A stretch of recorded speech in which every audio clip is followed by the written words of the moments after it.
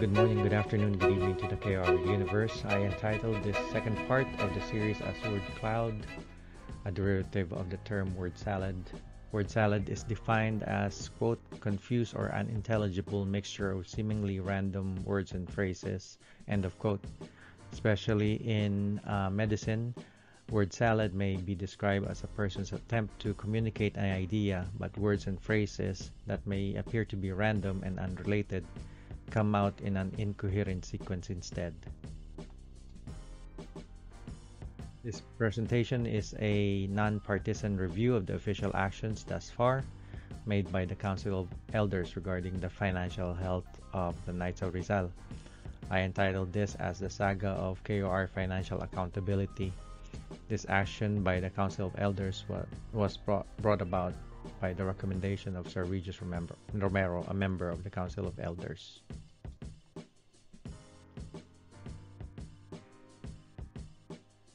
Again, the Council of Elders came up with this order in December 2023 upon the directive of the chairman of the Council of Elders, Sir Renato Espuno.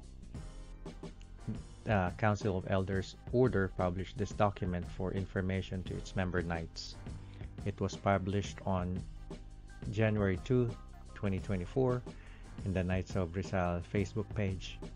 This order was recommended by Sir Reghis Romero and signed by the Council of Elders Chairman, former Philippine Chief Justice Renato Espuno.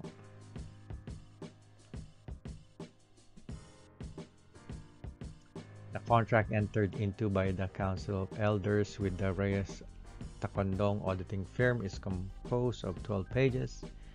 In its 2,720 worded document representing the order, I created a word salad from each page.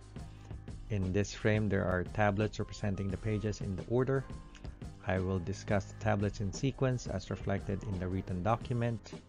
This presentation contains pages 1 to 4 of the 12-page order. From this computer-generated word salad, I will highlight 3 of the best word that represent the page. I opted to use this technique since the order document is very comprehensive and in-depth.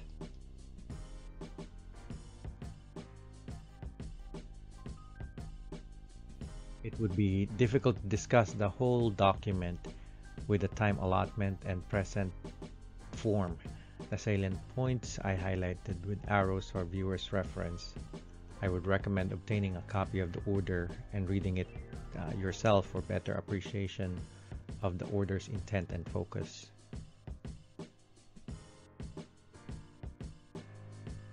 The first and second pages of the document are covered in part 1 of this series. However, I am drawn to these 3 knights, Sir Reghis. Sir Reghis is the proponent and played a significant role in composing this order. As already noted, Sir Jerry, the immediate past Supreme Commander, is cited as having created an operational manual that was presented during the oath-taking of the incoming Supreme Council in December of 2023. Also, immediate past Supreme Auditor Sir Danilo Peralta was also credited in the document as having already conducted a thorough review of KOR's finance and accounting processes and developed an accounting manual, end of quote. And because both of these documents are already in existence, Sir Reghis proposed to proceed with only phase 2 of Reghis Tacondong's proposal. Of course, from part 1, we know there's 3 phases. Sir Reghis also encouraged the present Supreme Council by stating that the document that it would be prudent for the Council to review and potentially adopt the manuals prepared by Sirs Peralta and Calderon.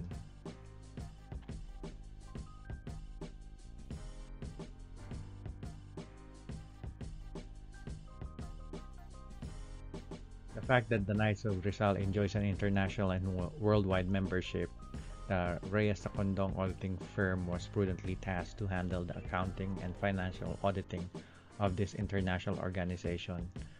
This firm is recognized as one of the top 5 accounting and auditing firm in the Philippines.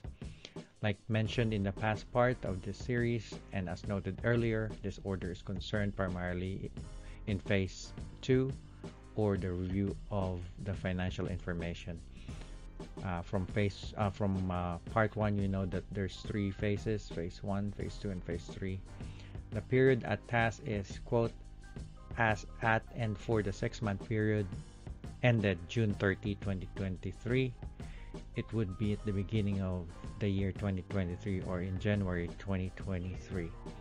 And, quote, as at for the years ended December 31, 2022 and 2021. In plain English, this review would cover the period of the whole of 2021 during the tail end of Supremo Elihu Ibanez, and the whole of 2022 and half the year of 2023. A total of 30-month coverage from 2021 to part of 2023. Aside from the tail end of Sir Elihu Ibanez, the Supremo back then, it would also be covering mostly the previous Supreme Council that included Sirs Jerry and Danilo as Supreme Trustees.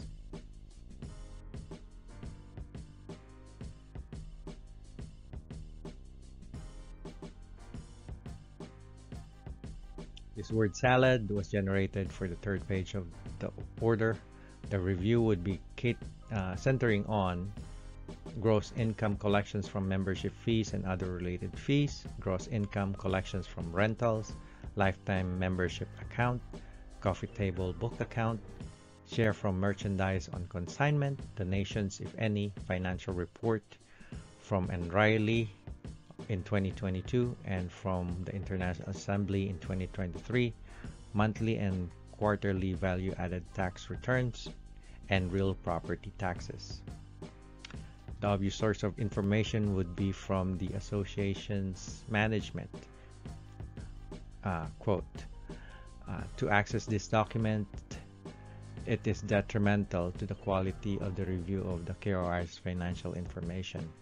Again, this is the financial information from a previous Supreme Council tenured in 2021, 2022, and early half of 2023.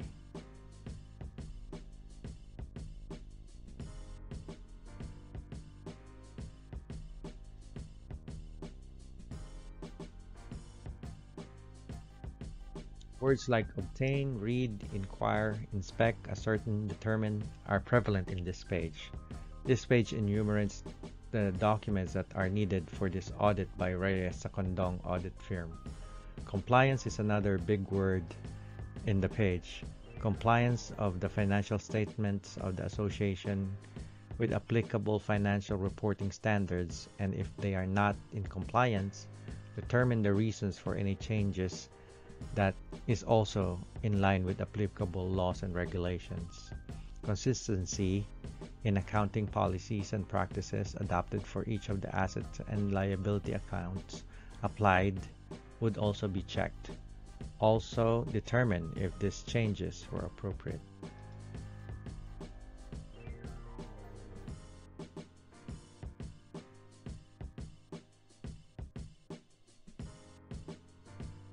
Presentation will be continued on another video. This will be pages 5 to 12 of the order. It will be presented with its own word salad. Thank you, and non omnis moriar.